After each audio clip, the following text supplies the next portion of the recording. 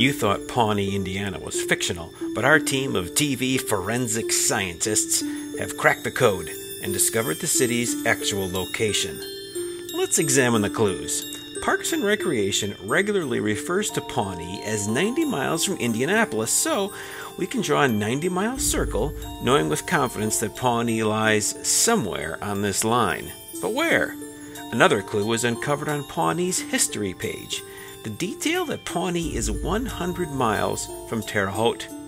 Using the latest techniques of 4th grade geometry, we can overlay these lines and find the 2 points they meet.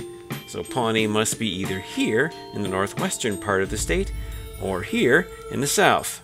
To narrow it down, we'll need more clues, so we turn to the historic murals in the Pawnee City building, where you'll see mountains, or at least big hills. Now, there's nothing like that in Pancake Flat, Northwest Indiana.